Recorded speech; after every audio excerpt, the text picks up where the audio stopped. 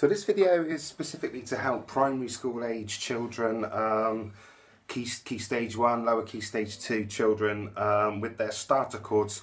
All of these chords are just 3-string chords, the bottom 3 strings. Alright, the G, the B and the high E, the 3rd, 2nd and 1st strings. So we're going to look at the C chord, the little C chord where your first finger, your pointer finger, is on the 1st fret of the 2nd string. You then strum all 3 strings. We're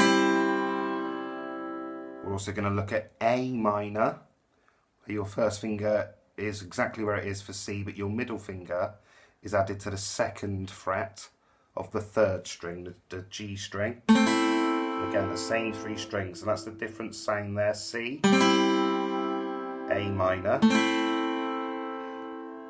We're also going to look at G, little G, where your ring finger, your 3rd finger, the one next to your pinky finger, is on the 3rd fret of the high E string, the 1st string.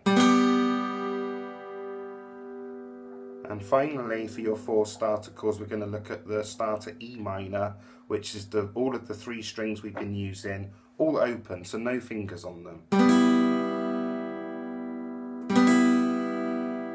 Okay, so C, little C, little A minor,